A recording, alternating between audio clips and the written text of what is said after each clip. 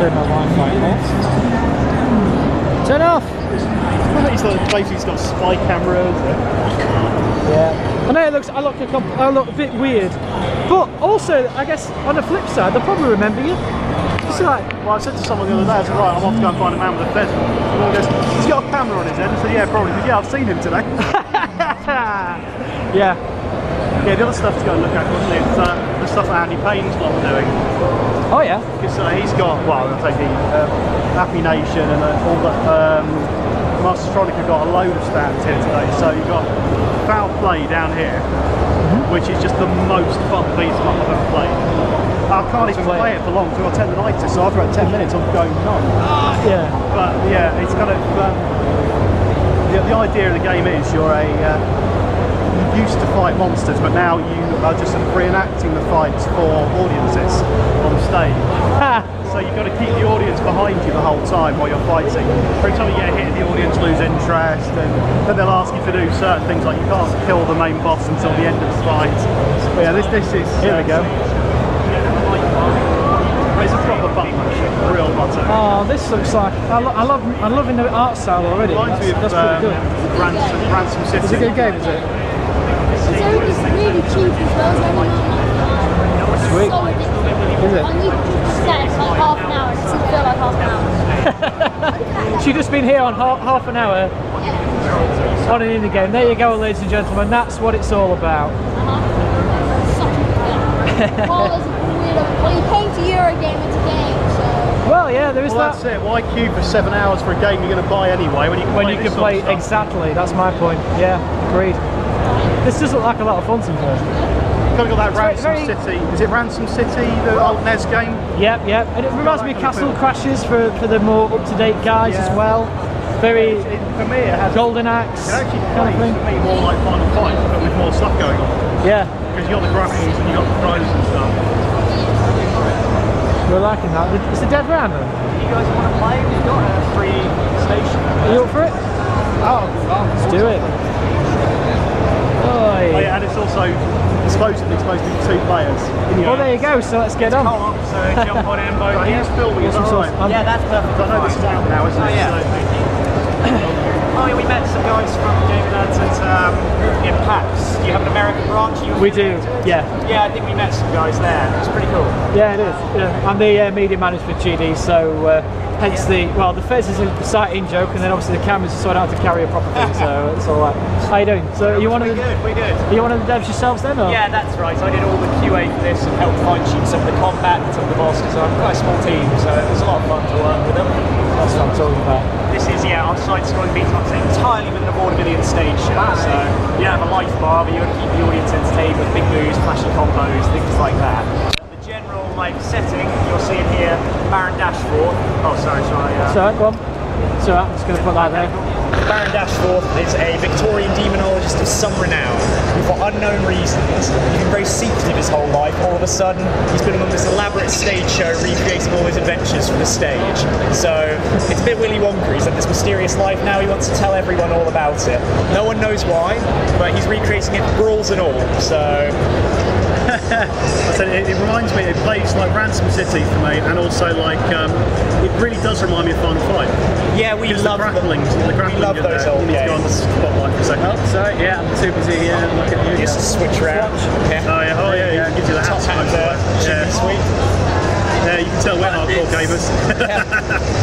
Well, you got to love the Final Fight. I've got a lot of time. Oh yeah, I really love those games. We have the discussions in the office about which of are our favourites of the old brawlers. Personally, for me, it's Streets of Rage 2. But I love. Good choice. Yeah. Final Fight I've got on my phone. I've got every format ever released. I think it's got to be done. Good old Mayor Hager, the best mayor/wrestler.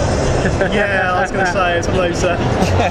If Boris Johnson was to start wrestling, that I would like to see.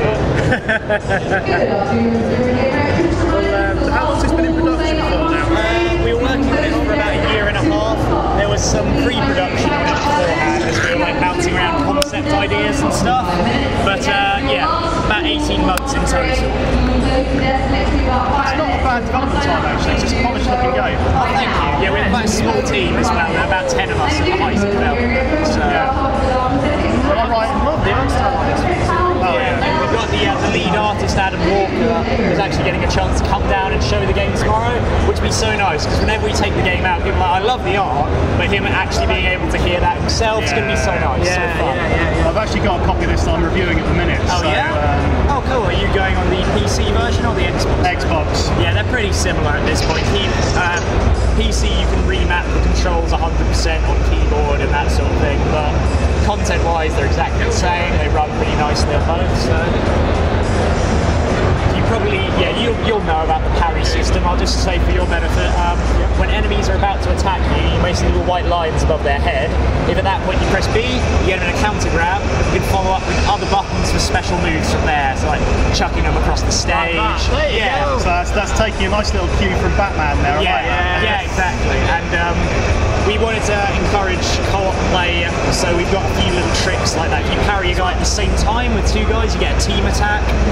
If an enemy is thrown in your direction, you can click parry again to catch him in mid-air and chuck him back. Nice. So, that's what I'm talking about. We have a big love for... Boom!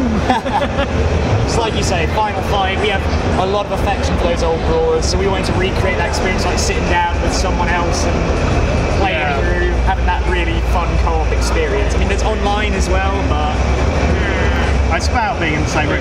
Yeah, if you press Y, you knock them up into the air and you can juggle them as well. Ah, sweet. Yeah, you can jump after them with A as well, because air combos are quite effective. You can keep guys suspended, so... You can see why I like this, can't you? Yeah.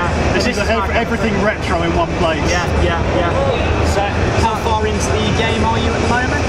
I'm only about 2 levels in, because this is quite sad. I've got tendonitis in my thumb, so after about 20 minutes or so, I can't keep doing that. Some people say button mashes are a bad thing, but you see, you could play this for hours and just not know you've played it.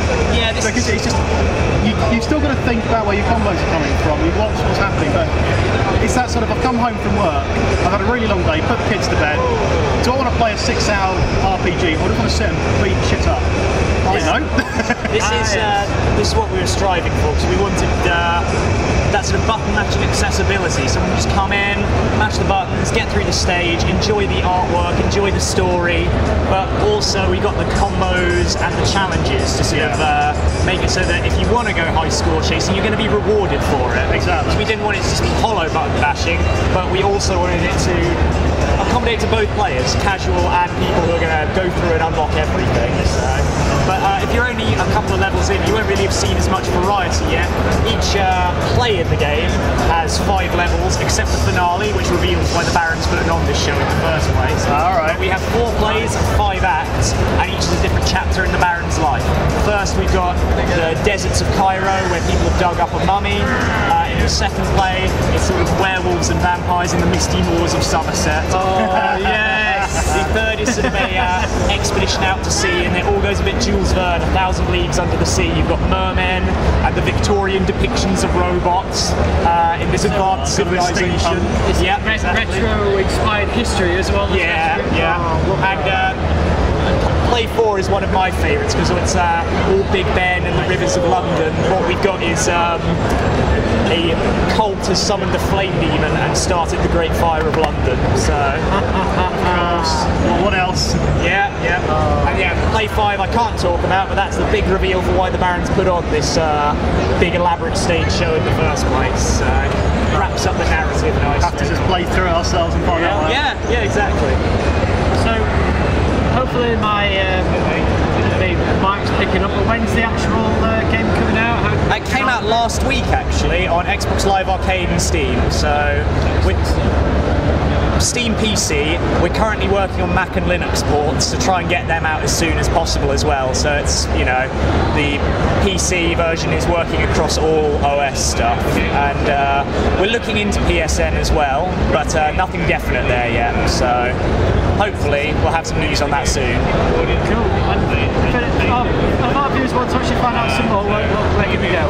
So? If our viewers want to find out some more, where can they go? Are you on Twitter? There's www.foulplaygame. There's Foul Play Game on Twitter and Facebook for Foul Play as well. If you want to find out more about the company in general, we're Mediatonic. So look up our Twitter, our website, everything like that. We love hearing from people who enjoy our games. We've got a huge kick at the moment in the office because the game's been out a week. We're starting to get a load of Let's Play videos from people. We like watching them in the office and hearing people's thoughts. Excellent stuff. Well, thanks for chatting to us.